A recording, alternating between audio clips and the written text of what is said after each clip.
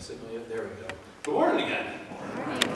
Well, it is an honor to be up here and be able to kind of lead you guys in worship in this way too. Today, we're going to talk a little bit about prophets. Now, prophets in our Bible are pretty important people. They were sent by God and are still kind of relevant to us. Well, they're definitely relevant to us today because their job was to kind of tell us about the world we were living in and how it might be affected differently if we listen to the message of God, because people generally, when prophets were sent, were kind of distant from God. They had gone away from that. And we have 4 major prophets and 12 minor prophets in our Bible that you can read about. And lots of names you've probably heard before, including the one that was just read. What are the prophets? What were they from? How were they made up? It's kind of interesting history stuff. Not history, come on. It's not that much history. You'd think that if you're going to be a prophet, if you're going to be the mouthpiece of God, like a literal mouthpiece of God, like you've been sent to walk into people's lives and share God's message, that you would need to be something pretty important. And the reality is, yeah, there were a few that were actually of a priestly lineage, like their dad was a super important priest guy in the temple, and his grandfather was, and their great-grandfather, and all that stuff. But some of them were shepherds, and there was a musician, and there were a variety of other just random jobs, as though God just went, you know what, you're the person that's going to talk for me. And people were like, what? And they had to go actually explain things. And the part of their job that was tricky was, most of the time prophets were sent because of this cycle that we get into. And why I think prophets are still important today, and why it's pretty cool to still be able to preach about them and hear about them, is because one of the things I've noticed in the Bible is that there's just this recurring story over and over and over and over again, which is, we do stupid things, and then God saves us. And we're like, oh God, thanks so much. And then like 15 minutes later we forget God. And then we're all like, yay, thanks us so much because we're sweet. And then after that, God sends prophets to tell us about how unsweet we actually are, and how if we don't get back to where we're supposed to be, bad things are going to happen. And then we just keep looping. And I find comfort in that. I don't know if you find any comfort in that, but it just lets me know that I'm not the only person that keeps messing up over and over again. And that God somehow has had patience to make it all the way to here, and even through there sent his son Jesus to die for us. Now the people, at Isaiah's time, Isaiah is a major prophet. He's a pretty big deal. He was preaching around 700 BC. And in 700 BC, the time when Isaiah was preaching in Israel, the Middle East, it was still turmoil. Like when we hear the Middle East now, it's almost considered, it's not politically correct. We call it Southeast Asia in schools now, because Middle East has such a negative terminology to it now. It feels negative when you hear it, because there's so many things that have gone on turmoil-wise there, that even then, it was all messed up. But Israel was in this place where they had kind of just gotten themselves out of a mess, and they're living their life, and around them are places like Assyria, who were the scariest people on the planet at the time. But they were far enough away yet that you didn't have to worry about them unless you really, really wanted to. And Egypt is to the south, and they were a big deal, but not the same big deal they were in Moses' time. They kind of lost some of their power. Now, they were trying to get some of them back, but they're far enough away that we don't have to worry about that if we don't want to. So, at this point, Israel was fine. Didn't have anything major to worry about. The borders were pretty safe. Their leadership was fine. It was kind of stable for the first time in a while. And Isaiah was sent to them. Now, this word fine is one that I'm kind of focusing on a little bit today. There is a lady who I looked up, and her name is Mel Robbins. And Mel Robbins was actually a TV host. She's been called into CNN to talk. She has she's a life coach as part of her job. I'm not exactly sure what a life coach is, but it sounds like a cool job. And she helps people out with different things. And she's got some articles and some videos and things. And in an article she read, she actually called fine the 4-letter word that is destroying our society. That fine is this bad thing, because in our society, fine is just whatever it is. How are you today? I'm fine. How are you? Fine. The reality is you may actually be falling apart, but you don't care for anybody else to know about that, because I don't feel like telling you about my life. And that's great, because when I asked you how you were, I didn't care.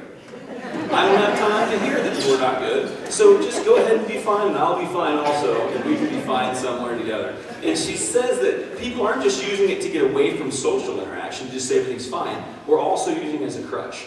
We're using fine to kind of help us not achieve. She actually says that people don't get what they want in this world because of fine. Well, I don't know about that. She starts explaining, she just says, we get into these places in our life where there's these things we want, these things we yearn for, and we've convinced ourselves that we're fine without that. I'm fine here. I don't need that. And as long as we tell ourselves that we're fine, then we don't don't ever try to get those things because you don't need them, because fine's fine. Are you following me on this? It's kind of scary, isn't it, that such a simple little word can be so destructive to us getting ahead of things. So, with that knowledge, I look back at this scripture that we read in Isaiah, and Isaiah was sent to a place that was just fine, to let them know how unfine they actually were, and nobody wanted to hear it. He was sent by God to say, look, you guys didn't get any of this stuff. God did it. You forgot. And they're like, no, we're pretty sure we did it. Now, I always like to remind people, too, if you ever open the Bible, the pages are super duper thin. Okay? They're super duper thin because it's like a zillion years worth of stuff in there. You might flip one page in the Bible and jump like 200 years. And I'm not kidding, that happens. Like, there's a lot of information there. The United States, in case you didn't know this, has barely been here for 200 years. It's just a little over 200 years old. And we think we're like the deal. Like, Roman Empire was around for a long time. Egypt was around for several thousand years, actually. Like, other people have done it longer than we have. So there's possibility that this time that they've been fine has actually been quite a while. It may have been 100 years or more that they've been fine. So they've forgotten that God's done some nice things for them. And they're pretty sure they did the good things. And they're living a normal life. And here's this guy that's trying to tell them, you guys are in darkness. And they're like, what in darkness? Look, I got this nice house with the windows, and I have my own chariot, and we have plenty of grain to make things out of. I'm doing just fine. And they've missed out on this relationship with God. And he's trying to tell them, and he says, not only are you not fine, because you're not really in relationship with your God, but if you don't get yourselves in check, bad things are coming. And they know what bad things he's talking about, but they don't want to hear that because those are far away over here. And they're not here yet. We're fine here. And so they ignore him because they can't see it with him talking about it. Now, why do you bring all this stuff up? And the reason I bring all this stuff up is if you're one of those people who likes to figure out the movie before it's over with, you may have already gotten there. I think we're fine, aren't we, in America? We're pretty awesome. We've done all this by ourselves. And as a history guy, just to give you the precursor on this one, if we fought the American Revolution 100,000 more times, we would never win it. Not once. It was a complete fluke on so many levels that we won the American Revolution. Like there's like a million of those. Well, if that hadn't happened, if any one of those hadn't happened, we would have lost. And somehow we're a country, but we did that on our own. God had nothing to do with any of that stuff. And we think we're so awesome sometimes. And we cover that with fine because we live lives where some of us are very fine. We have nice houses, and we have cars, and we have our bills paid, and we have a job that we're pretty happy with, and we're fine. Why would I want something more? I don't want God in this. I've seen Christians, they're annoying. They don't seem any happier than I am. I don't have time for your version of fine, or better. I'm fine here. I don't want that. I don't need that in my life. There's other people who aren't doing well, and they're saying, I don't want that in my life. My life already sucks as it is, and you're going to try to stick that in my life? I don't want any of that stuff. And I think we're drowning in fine. Because some of us are really hurting. You see, some of us need somebody to be like, how are you? And for us to go fine and go, I don't think you are. How are you really? And for us to just go, you know, I'm horrible. My life is a disaster. My wife left me. I lost my job. I feel like a terrible parent because I don't seem to know what I'm doing with my kids. My boss is evil. My employees are entitled and don't do any work ever. I had horrible headaches. The only person in my life that understood me died. All those things. Sometimes I just want to go home and lay down and put my head in a pillow and scream. But I'm fine because you have to be fine, don't you? And I think what we're hearing from this prophet is that that's the darkness that the people were living in. We don't need to just be fine. That's what's cool about a church.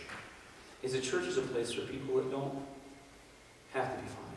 This is a place for people who are hurting and for people who need to somebody to talk to and want to actually know that there are other people that feel the way they feel.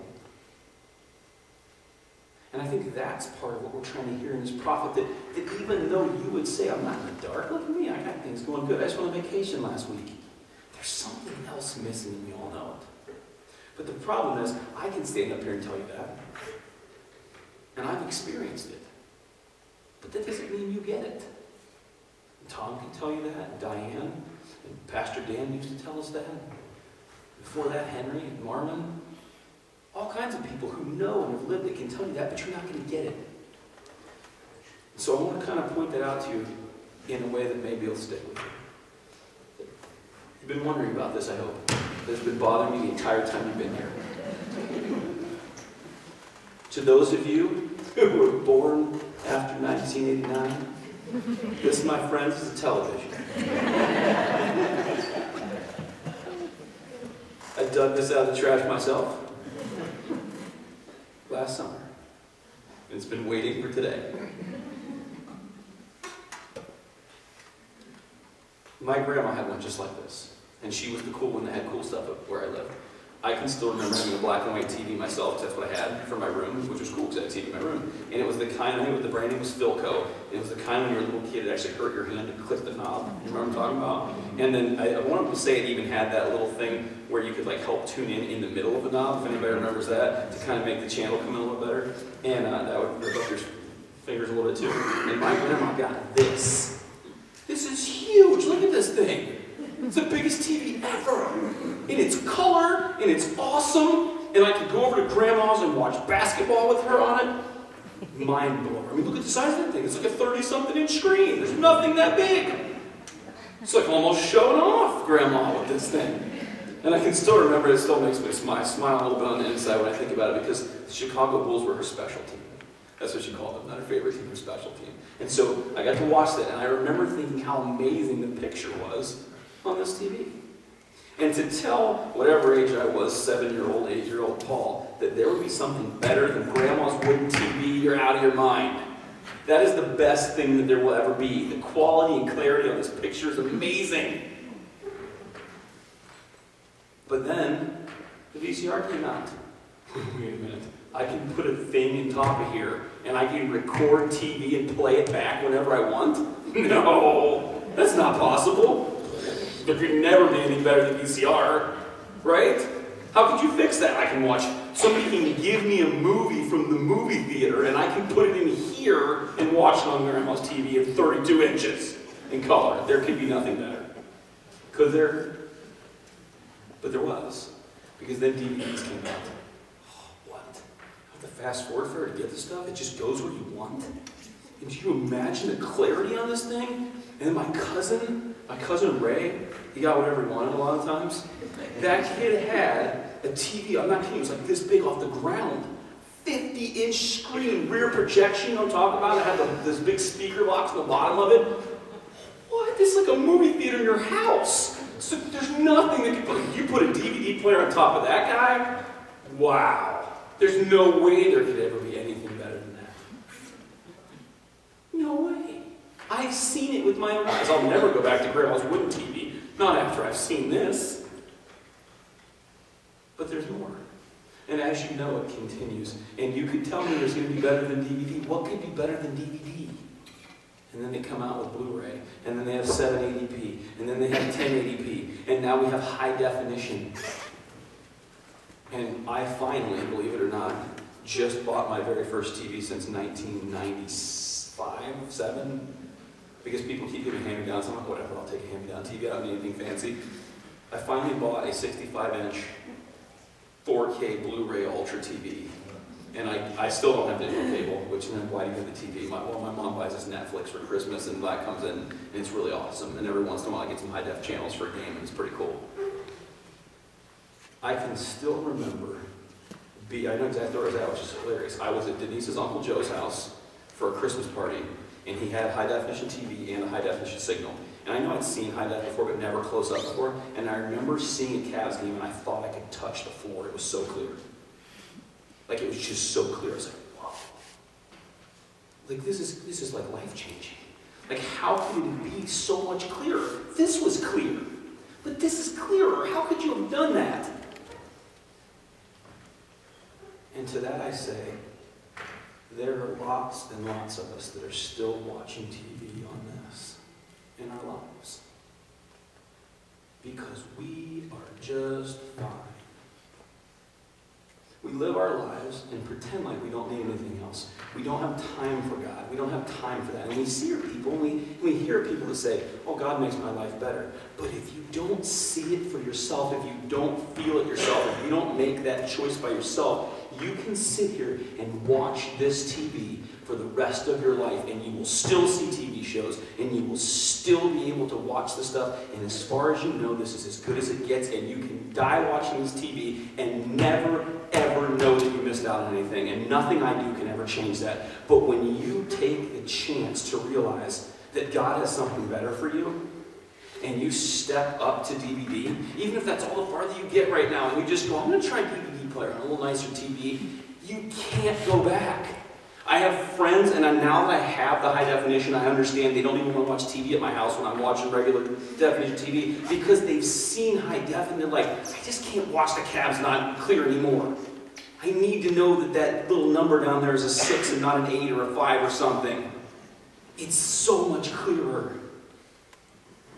But I can't get you to change. Tom can't get you to change. Diane can't do it. You have to care. You have to want to do that. And guys, this isn't a sermon about TVs and telling you to go out and buy a high-definition TV to make you happy. It's a sermon about the fact that if you don't figure it out yourself and you don't try it, you're not going to get it. You're not going to get it.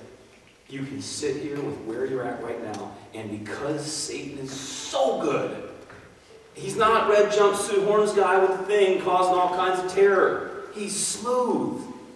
And he does things like this. Our lives are fine. We live in America. You want to play the comparison game? We have homeless people that are living better than most of the people in the world. We are fine. But that's not what you were made for. Jesus came here to give you a life, and a life to the fullest. And he wants you to live it that way. And so the prophet Isaiah, who we started with, we can finish with. Because prophets still speak to us today.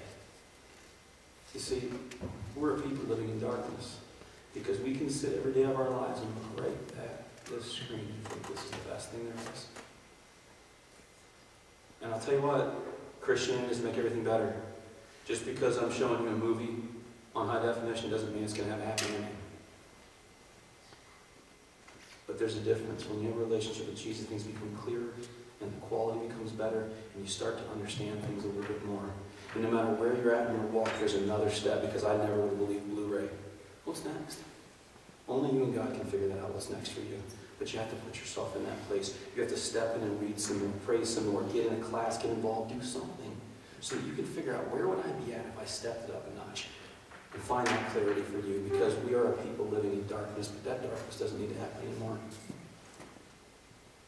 Because a guy that was talking in BC 700 has a message for us in the AD, because even though you've been told this by all your elementary school teachers and middle school teachers, AD doesn't stand for after death. It stands for Anno Domini, which is a Latin phrase which means in the year of our Lord. And you're living in 2017, the year of the Lord, because he has come. He came here and he died for our sins and he rose again. And that same Jesus wants you to have an awesome life, because he is the guy that Isaiah predicted would make us have a light and be able to see and live life to its fullest and rejoice and take that burden from you. And so folks, you have to take that next step. Because as cool as this TV is to remind me of my grandma, it ain't fun to watch the game on. And there's so much more out there for you. Would you pray with me?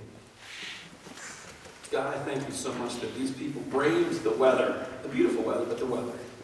And that we are all here learning about the fact that we learn part of this just group that has just looped and looped and looped from, oh, God, help us, and then we don't need your help, God, because we're awesome, and then things go wrong, and then we need God again, and here we are in 2017, and we still need you. And we're in the same place where you could send prophets all the time to tell us, God, that we need you, but we don't know we do, because we're just fine. Help us to start realizing we're not fine. God, let our ears be open and our hearts be open to those words, those prophetic words from Isaiah, and words that we hear today, God, that we will be better off with you, God. Things aren't going to be perfect with you, God, but you make things clear. You make things higher quality in our lives. And we don't want to find. Help us to find that way to get closer to you. Help us to see the light, God. The light that Isaiah talked about, the light that is your Son, Jesus. For it's in his free name that we pray.